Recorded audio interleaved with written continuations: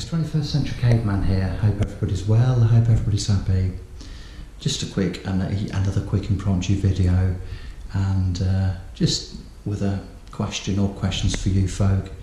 Do you ever get to a stage where you just feel completely DIY'd out, where everything is a massive effort, where you just haven't got the emotional or the physical strength almost just to sort of do anymore, where you just had enough?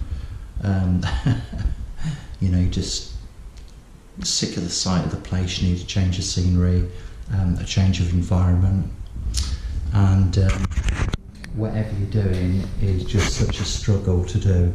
I mean, I came here, I've been here for about 4 hours, 4.5 hours, and when I came here today I had grand plans, you know, I was going to do everything from A to Z, and do you know what, I haven't done a fraction of it, and even the simplest tasks are just taking so long to do.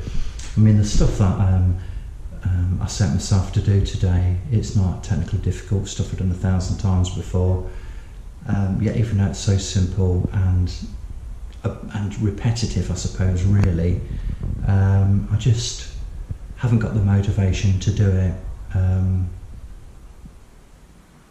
Feel tired, been sweating like a pig,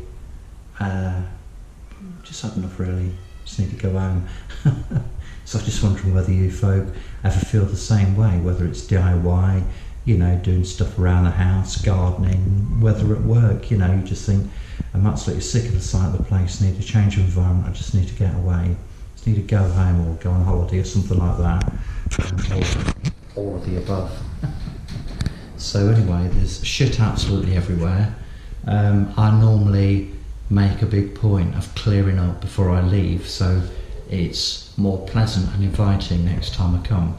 But do you know what, I can't be bothered. I've got a bottle of wine at home, a few cans of different types of beer.